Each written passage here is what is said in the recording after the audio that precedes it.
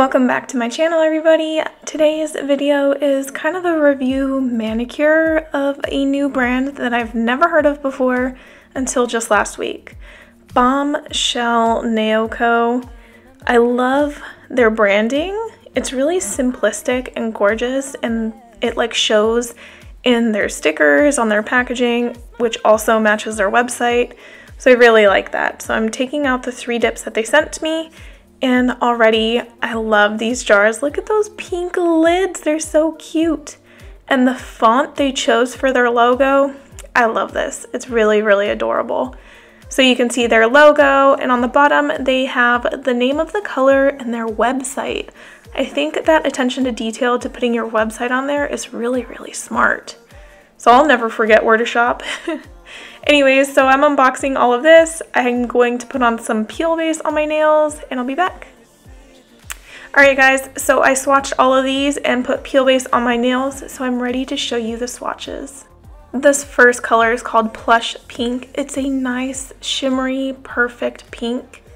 Just look at it. It's adorable. I'm definitely using this one on my mani today. This next color is called Rose Quartz. It's a beautiful milk bathy color with rose pink and gold foil. That's also being used in my manicure today. And this last one, I absolutely love this foil. I'm obsessed with it. I love the whole green and pink vibe, but this one's not going to be in this mani today, but maybe in the future. So to get started, I'm just going to do my regular dip routine. As always, I'm using peel base on my nails. I'll have that all linked below. If you guys are interested in any of the products I'm using today, everything is going to be linked below. And if I have any available discounts, that's also going to be in the description box below. So I'm putting on my peel base, and then I'm just going to dip in this pink color. It's going to go on 3 of my 5 nails today. How can I believe you when everything is see-through? Everything is see-through. Everything is see-through. Everything is see-through.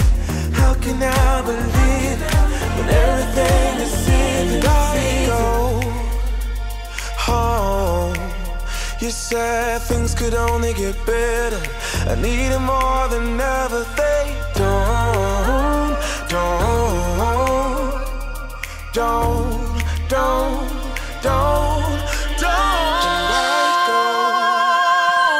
Oh, you said things could only get better. I need it more than ever. They don't. How can I believe you when everything is see-through? How can I believe Everything is see-through. Everything is see-through. Everything is see-through. How can I believe it when everything is see-through? You ain't gotta be so see-through. You ain't gotta be see-through, yeah. You ain't gotta be so see-through. You ain't gotta be see-through.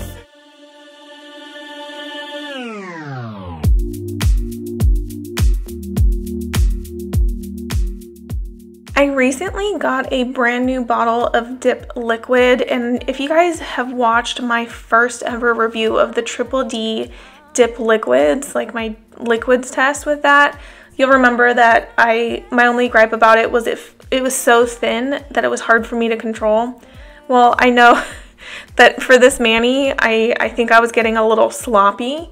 So going around my cuticles and everything, there was a little too much overflow. So that was definitely a user error on my part. So we're going to clear encapsulate these 3 nails because there's a gorgeous shimmer in the pink.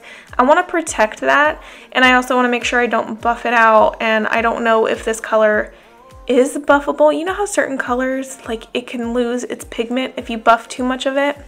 Yeah. Well, lately this has become my favorite clear. It's by Mani Boss. She sells the mini jars, and I believe the bigger size she sells is a 1 ounce size. So if you guys are in the market for a gorgeous clear, I highly recommend the Mani Boss one.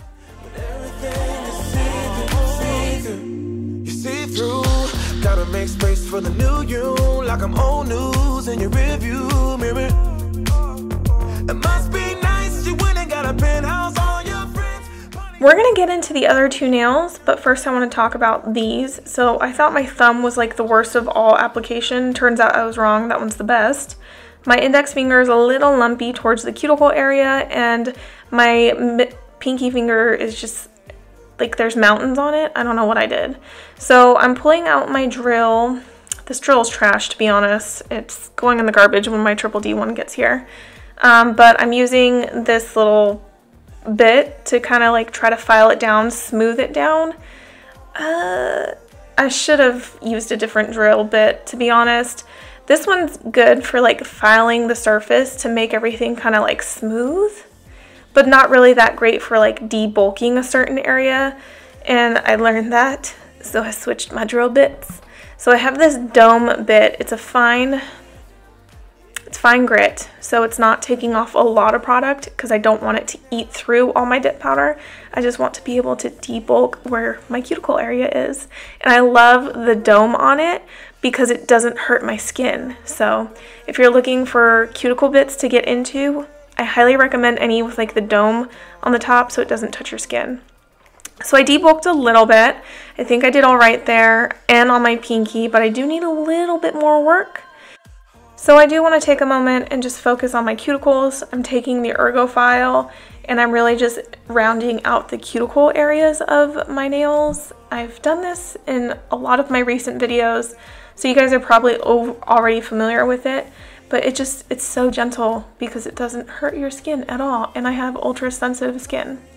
But if you don't use a nail drill, the debulking process can be done with a hand file, and I just want you to know that you do not need a drill to do your nails. It was just I wanted to get it done quickly, but if I were to use a hand file, I would have literally just used a worn out file.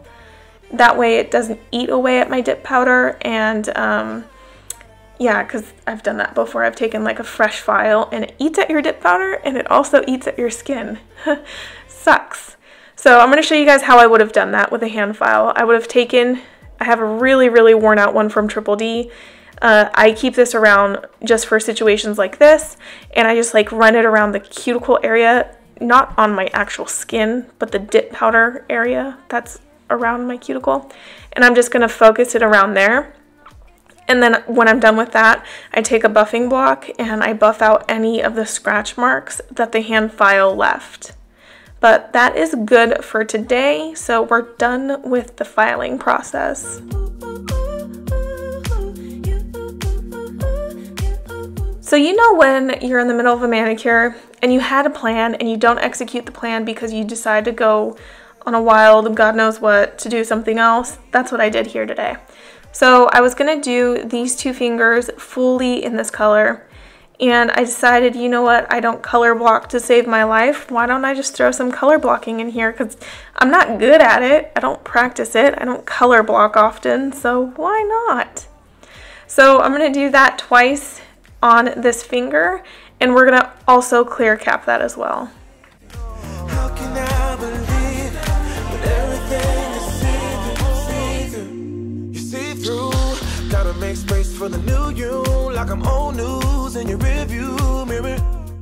You were probably thinking, color block, what the hell? I don't see a color block. Well, I'm doing it right now.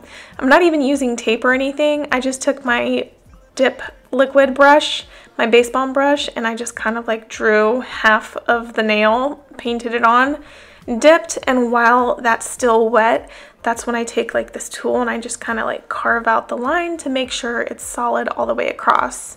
And then I'm repeating that 2 times.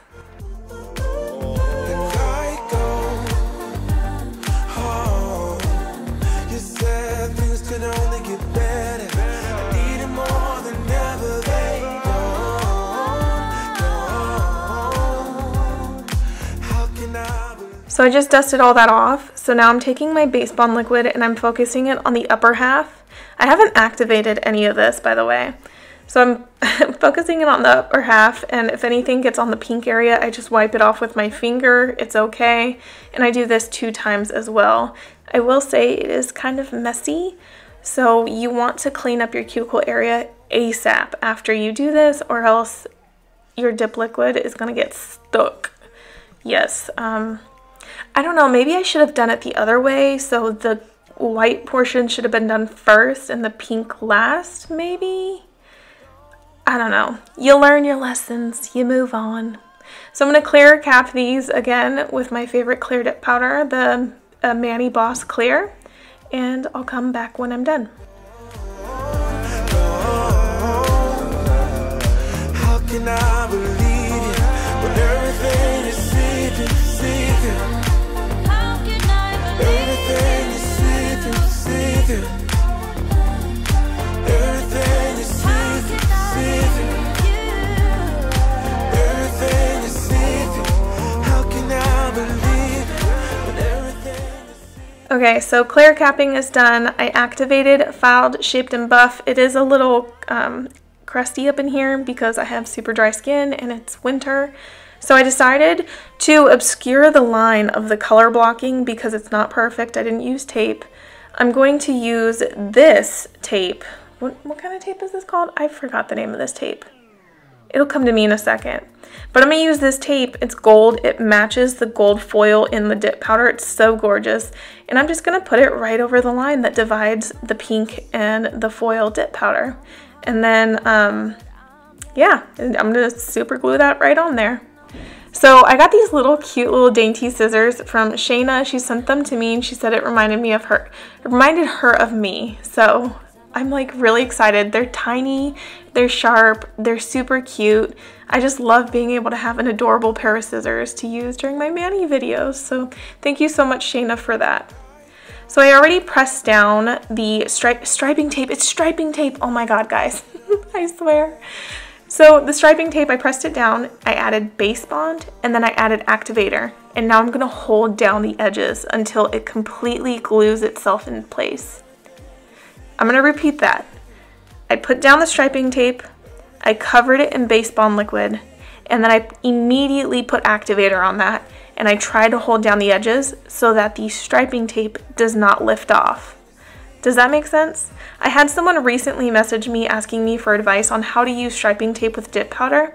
So that's also kind of like why I decided to use it in this Manny. So I wanted to give it a whirl, see if it would work in my dip Manny, and I think it worked great, and it's not too thick either. So I just activated my nails. I'm about to go through my top coat process. I've talked your head off this entire video. I'll be back in a second.